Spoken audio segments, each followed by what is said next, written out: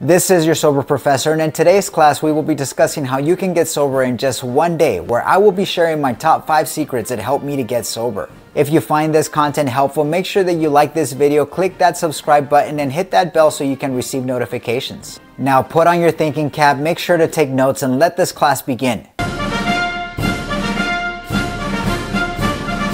Welcome to Sober Life University, a digital university where we discuss all things sober.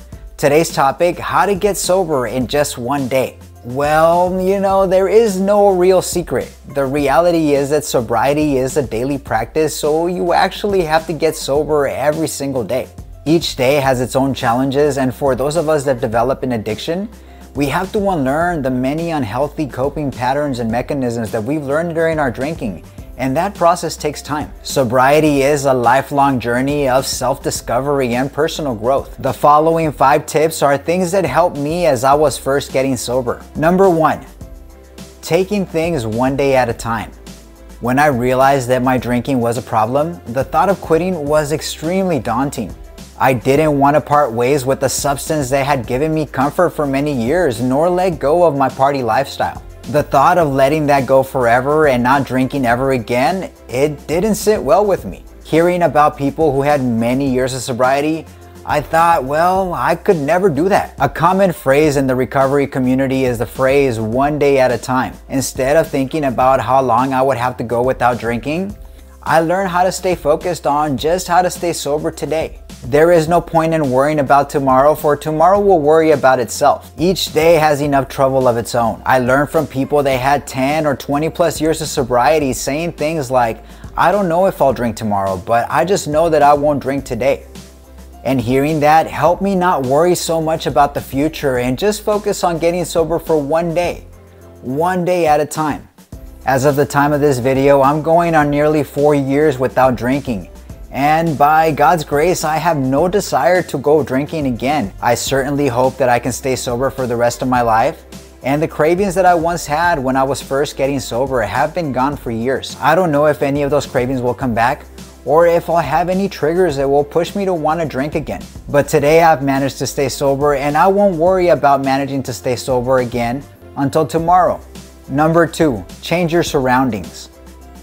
The key to changing any type of unwanted behavior is to change things that will help you disrupt that pattern. This may mean having to change the people, places, and things around you that may cause you to drink. That may mean having to stop hanging out with people that only encourage your drinking, or going to places like bars and nightclubs and getting rid of alcohol around your home. The saying, if you hang out in the barbershop long enough, you'll eventually get a haircut, is a saying that is common in the recovery community. Meaning, if you spend enough time hanging around alcohol, you'll eventually want to keep drinking. In order to quit drinking, we need to limit our exposure to alcohol and find healthier alternatives. This is one of the benefits of pursuing a sober life, that you get to venture into new hobbies and meet new friends that are not centered around drinking. When I first got sober, I didn't know what to do with my free time, as most of my time was either spent at a bar or drinking at home.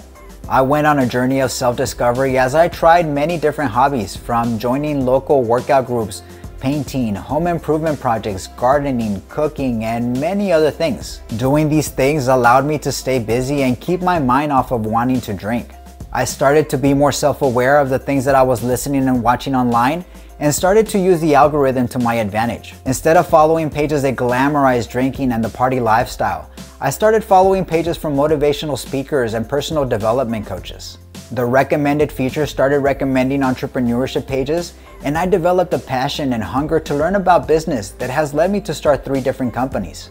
This new hobby has kept my mind off of alcohol as I stay so focused on my business and seeing my vision come to life.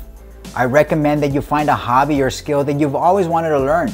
Follow pages and channels and connect with people online around these hobbies, and start using that algorithm to your advantage. Number 3, find sober pals. We've all heard the phrase, tell me who your friends are and I'll tell you who you are. When I was actively drinking, I didn't think I had a problem because, well, all of my friends drank.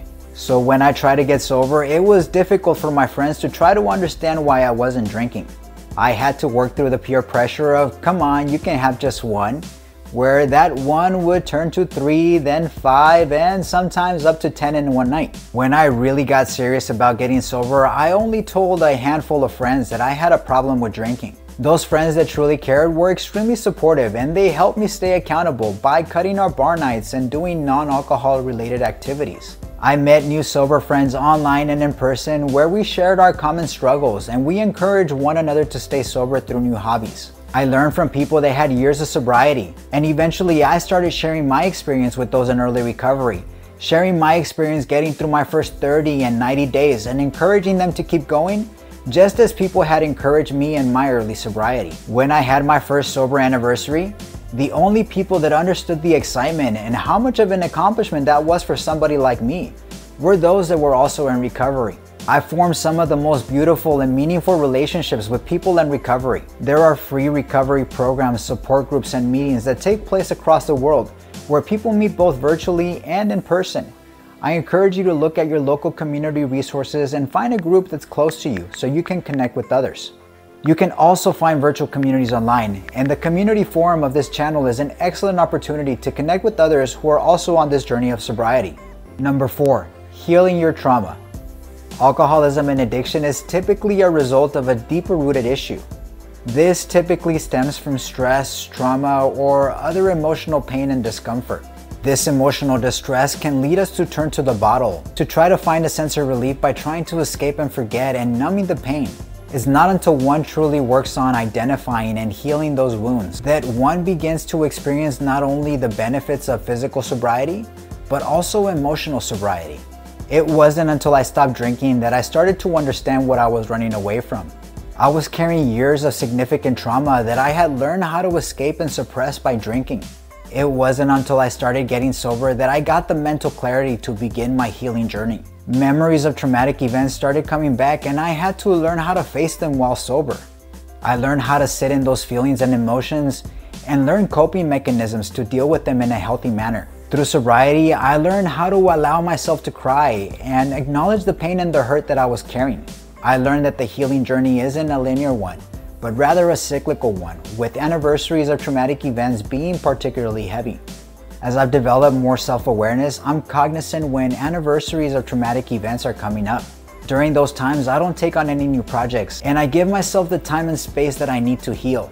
Whether that be crying, mourning, healing, or whatever it is that my body needs to deal with those heavy emotions.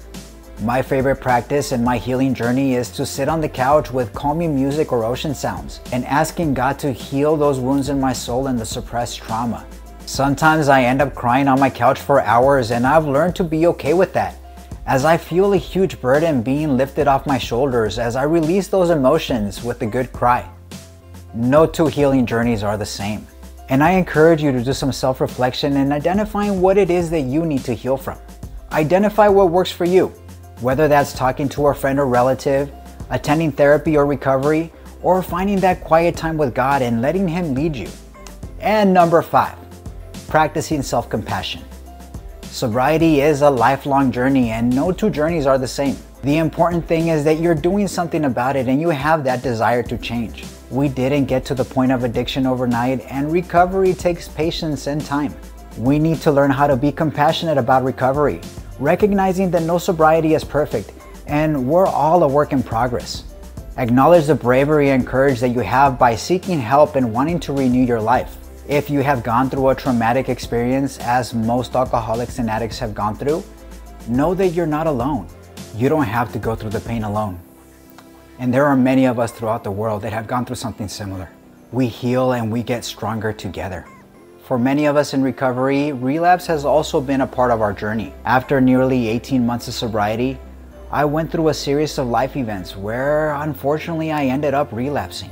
I felt ashamed that I had lost that much time, yet I stayed connected with the recovery community that encouraged me to get back on track. I've heard the analogy of comparing sobriety to a road trip. If you're going from California to Florida and you get a flat tire in Arizona, you don't start in California all over again. You find a way to fix that tire and you get back on the road. Although I hit a roadblock in my sobriety, I recognized the progress I had made over those 18 months, and it wasn't completely time lost.